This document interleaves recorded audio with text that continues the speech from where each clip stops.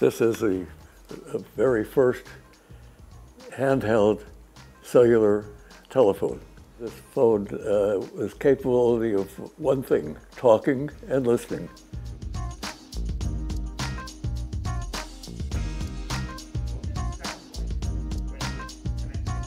I said, Joel, this is Marty Cooper. He said, hi, Marty. Joel, I'm talking to you on a handheld cell phone, but a real cell phone, personal, portable, handheld. There was silence on the other end of the line. I think he was gritting his teeth.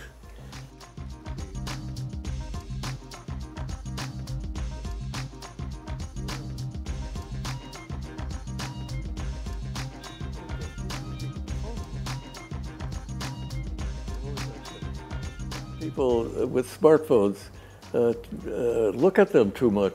They become caught up in the smartphone.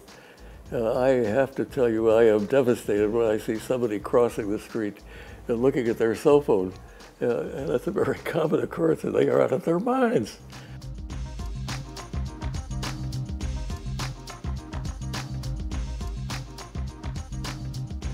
In the future, we could expect the cell phone to revolutionize education. It will revolutionize healthcare. There is the potential.